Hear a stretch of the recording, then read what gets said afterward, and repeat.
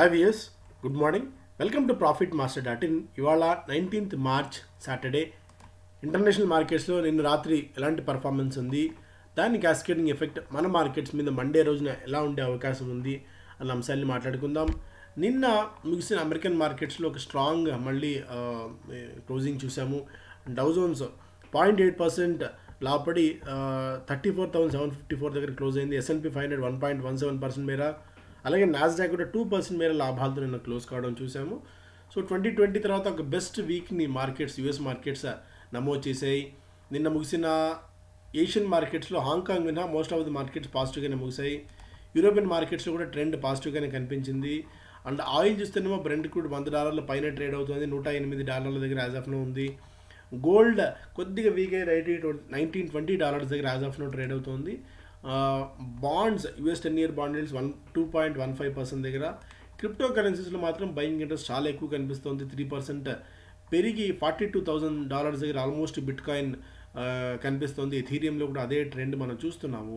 Maybe Russia default అవుతుందేమో అని ఒక భయాలు ఉండేవి, దానివల్ల పరోక్షంగా క్రిప్టో కరెన్సీస్కి డిమాండ్ పెరగవచ్చు అన్న ఒక అంచనాలు కూడా ఈ క్రిప్టోలో బయింగ్ రావడానికి కారణమైంది. అదర్ దాన్ దట్ పెద్ద మేజర్ న్యూస్ ఏం లేదు.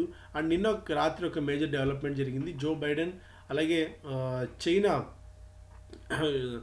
జీ మధ్య ఎంతో మనకి మంతనాలు జరిగాయి.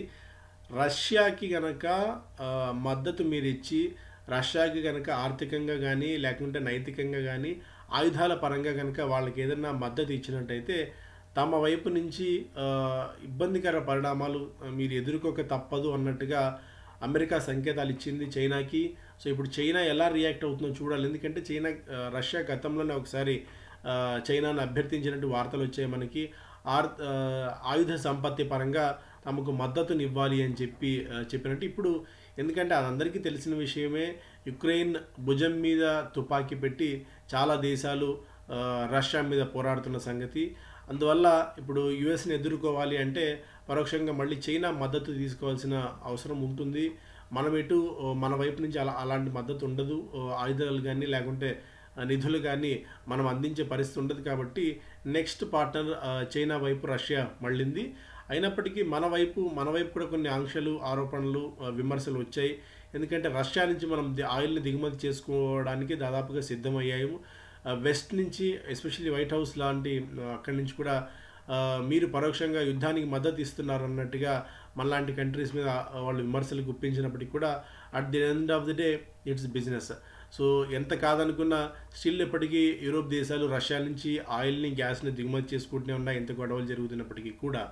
బట్ మనం ఇది open market, international market, crude కాబట్టి మనం దిగుమతి చేసుకున్న తప్పలేదన్న మద్దతు మనకైతే లభిస్తుంది. ఓవరాల్గా ఇంటర్నేషనల్ మార్కెట్స్ నుంచి సినారీ అయితే ఇది. చలో వైజాగ్ అన్నట్టుగా ఇవాళ సాయంత్రం నుంచి మన టీం అంతా కూడా వైజాగ్లో ఉండబోతోంది, విశాఖపట్నంలో.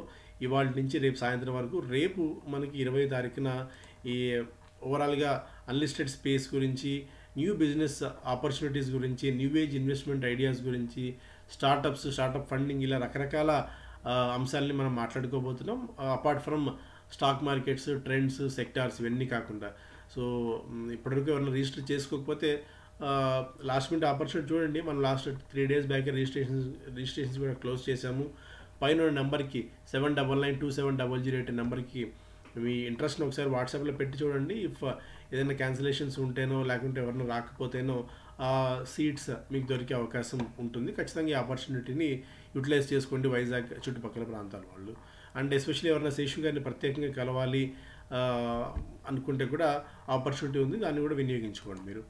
అండ్ స్పెసిఫిక్గా చూస్తేనేమో business travel takes wings as India ఇంక్ అన్లాక్స్. సో బిజినెస్ ట్రావెల్ కూడా పెరుగుతోంది. 10-20% వరకు ఎసెన్షియల్ వర్క్స్ ట్రిప్స్ బాగా పెరిగాయి, ప్రీ కోవిడ్ లెవెల్స్ స్థాయికి అన్నట్టుగా అక్కడ అంచనా కనిపిస్తుంది. సో ఏవియేషన్ రంగానికి ఇది ఒక పాజిటివ్ అంశంగా చూడాలి. Government lines up systematic reforms to lift ratings. Cabinet secretariat tracking performance across 31 global industries to create a road map.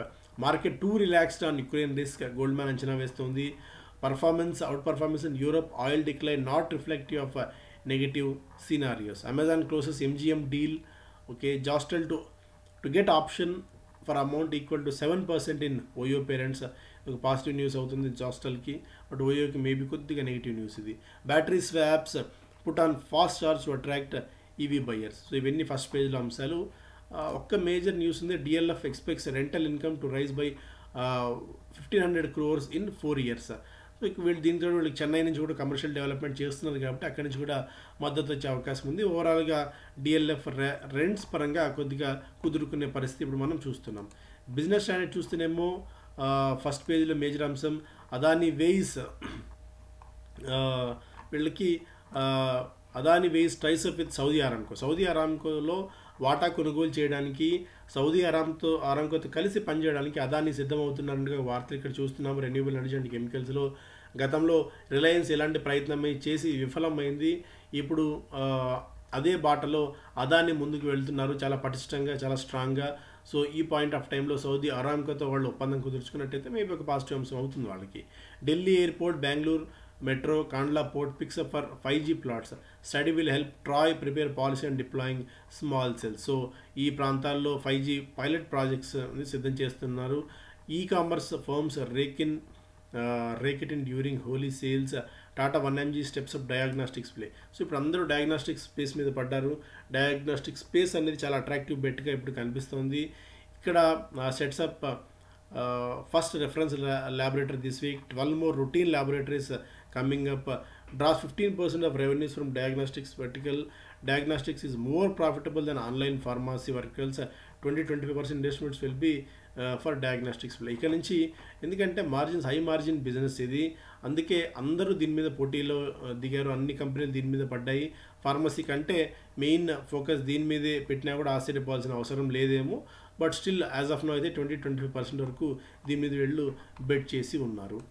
And retail power DIIs to the rescue. ఇక్కడ ఫారిన్ ఇన్స్టిట్యూషనల్ ఇన్వెస్టర్స్ అమ్మేస్తున్నప్పటికీ కూడా, అంటే మనం last 6 నెలల్లో 1.46 లక్షల కోట్ల రూపాయలు వాళ్ళు విక్రయిస్తే domestic institutional investors 1,60,000 కోట్ల రూపాయల మేర మనకి నిధులను వాళ్ళు మార్కెట్స్లో కుమ్మరించారు. సో ఒక రకంగా పాజిటివ్ అంశం మనకి సిప్ కొనసాగుతున్నప్పటికీ, సిప్స్ పెరుగుతున్నంత కాలం మనకి వాళ్ళే శ్రీరామ్ రక్షగా చెప్పుకోవాలి మన మార్కెట్స్కి. ఎందుకంటే ఒకప్పుడు FIs ఇంత భారీగా అమ్మారు, వరుసగా 5-6 నెలల పాటు వాళ్ళు విక్రయిస్తూ వచ్చారంటే మన మార్కెట్స్ వణికిపోయేవి. ఇప్పుడు అలాంటి పరిస్థితి ఏం కనిపించట్లేదు. DIIs విచ్చలవిడిగా విశృంఖలంగా వాళ్ళు విక్రయించినప్పటికీ మన వాళ్ళు మాత్రం రెస్క్యూకి వస్తున్నారు. FPIs me return to Indian equity soon. So Chris would గారు చెప్తున్నారు మేబీ FIs మళ్ళీ అన్ని చోట్ల తిరిగి ఇక్కడికి వచ్చే అవకాశం ఉంది అని చెప్పి. ఎయిర్టెల్ ఒకప్పుడు ఒక యాడ్ ఉండేది, అన్ని నెట్వర్క్స్ ట్రై చేయండి, చివరికి ఎయిర్టెల్లే నమ్ముకోండి అని చెప్పి.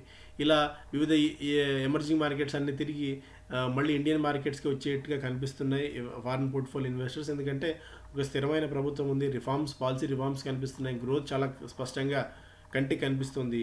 ఇవన్నీ కూడా వాళ్ళకి పాజిటివ్ అంశాలు అవుతాయి. సో FPIs కనుక మళ్ళీ మన మార్కెట్స్లోకి వచ్చి మద్దతు ఇచ్చినట్టయితే మరింతగా దూసుకుపోయే అవకాశం ఉంది మన markets. Reliance bids for లాంకోస్ coal based power plant. So first time ఒక కోల్ బేస్డ్ పవర్ జనరేషన్ ప్రాజెక్ట్కి వీళ్ళు బిడ్ చేస్తున్నారు.